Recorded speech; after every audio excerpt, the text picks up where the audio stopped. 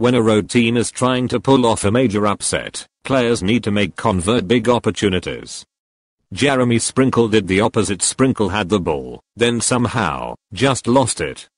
He was laying on top of the football, then it popped out. The early going in the Steelers/Washington tilt was pretty ugly. Lots of penalties and punts. Either team needed a spark, and a fumble recovery could have done just that for the Burgundy and Gold. Only Sprinkle couldn't recover it.